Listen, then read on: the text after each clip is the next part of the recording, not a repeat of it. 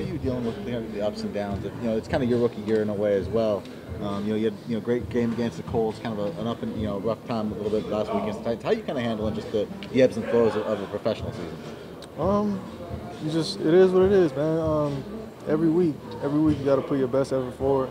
You got to be sharp every week, and if you get too lax or whatever, that's you're gonna get exposed.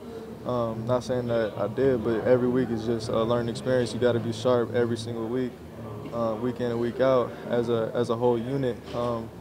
Everybody has their stuff they can get better on, including me. So we just got to detail our work and get better. So my rookie, it's my rookie year. You just get better from every week and learn from what happened the week before, make them corrections so it doesn't happen again, and you just move forward and get 1% better all the time. Hey, Sidney, with Minnesota, everybody talks about their receivers, their route running. Have you seen that on film? Yeah, talented players. So all we got to do is do us and compete, and that's what it's going to come down to. You mentioned that playing inside is kind of cool. What is the difference between inside and outside as a corner? It's more challenging. It's a lot more moving parts. So you gotta be on your P's and Q's at all times.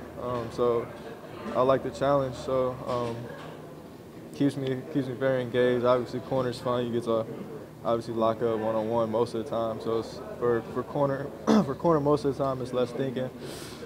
Less thinking. Less thinking. Yes. Inside it's more moving parts, and I like that. You don't have that sideline as your friend either. No, that's the bad thing. It's a bad thing. So. How much help are the veterans on the team, like Malcolm, even though you lost Rodney? How big of help have they been for you to get the rookie year kind of out the way and really, flow the game? Malcolm's been a big influence. He plays that position in our quarter package, obviously. He's a veteran guy that knows basically all the position on the field. So whenever, early on, I would, hey Malcolm, what's this, and this? He would tell me exactly what I needed to do. So that was, that basically made me a better player, and I was able to grow every day and learn something new. If I asked him a question, whatever I needed from him. So he's been a great example, even off the field. I look up to him off the field, aspire to be like him one day, and just everything moving forward. Hey Sidney, as you know, when there's a big play, cornerbacks often take the criticism. The coaching staff always says that there's more to a play than just the corners. But is that the nature of the position, that the eyes are going to be on you in those situations? Definitely. I'm glad you said that, because that's what it is at cornerback. Everybody sees you're basically, it's you versus another guy. Nobody else, other positions, they're all jumbled up in the traffic. But when somebody gets beat deep, it just looks like one-on-one. But that might not be the case, or the coverage, or it might not be his fault. But everybody gets, or the corner gets the blame for it. So everybody's on the corner's head, and oh, get him out of here.